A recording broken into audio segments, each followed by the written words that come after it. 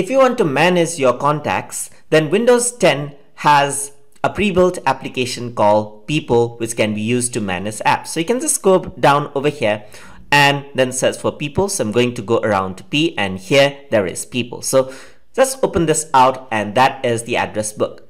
And if you were to open this out for the first time, you'll see this window. So it says welcome to People's app, connect to your favorite people, and blah blah blah. So just like that, I'm going to go over here and get started. So once I do that, it says let people access and send emails. So usually I'd like to say yes, because it actually helps to let us choose the contact from the People's app. Then it lets us send an email to it. So that's handy.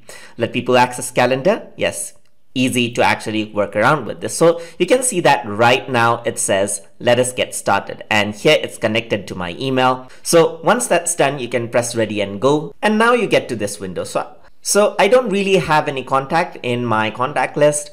But if I want to add and manage, then People's is a great app, and this is what we're going to see exactly in this lesson. So I'm going to add in a new contact by pressing on this plus button right over here. You can click and choose the photo if you have photos that you want to actually use. But anyways, I'm going to go over here and then skip out that part. So I'm going to add in a name right here. So I'm going to say something like Robert is the name, Robert Bert.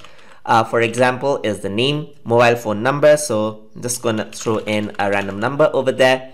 And you can also add in phones. Like now there's only one phone number. You can add in a let's say for example a home phone, and then do something like this. So you can add in the area code and everything. So add as many phones as you want. You can also add in emails. So just like that, you can add in emails right over here. You can add in multiple emails like work emails, work@gmail.com, just like that. So you can add in emails as well. You can also add an address like home address, street, city, and even other information over here. So you can add in website. You can add in website here, test.com, just like this. So just save that out. And once I add in the information, you can see that all of the information has been recorded, and I can see the contact list right over here.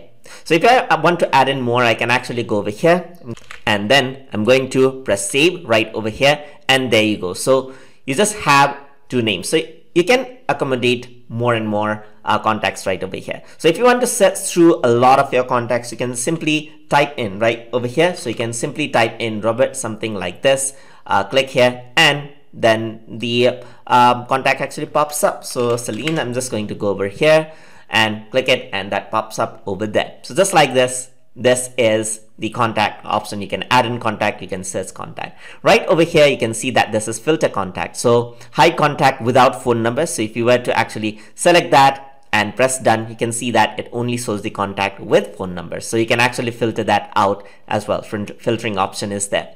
Besides that, you have the settings option right over here. So you can display the contact list right over here. When you go back, you can see that the contact list and everything is can be displayed automatically. Add contacts that you have communicated with recently, you can turn that on.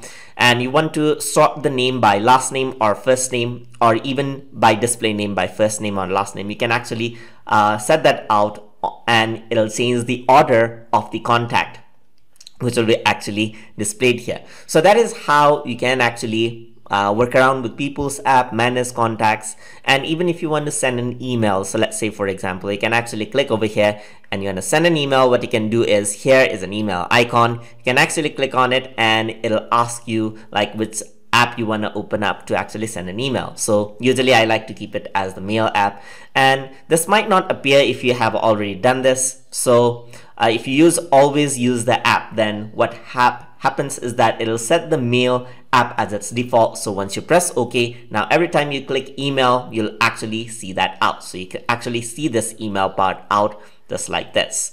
So I'm just gonna close this out over here, and that's how you can actually email someone out. And you can also go over here, and over here you can see that you also have option to call it with your phone. So if you have your phone connected with your computer, it'll actually dial the number from your phone, and if you press call to Skype, it'll open up Skype, sign into your Skype account and call from there as well. So that is how you use the People's app inside of Microsoft Windows 10. So hope you guys learned something as always. And as always, please like, comment, share, and subscribe.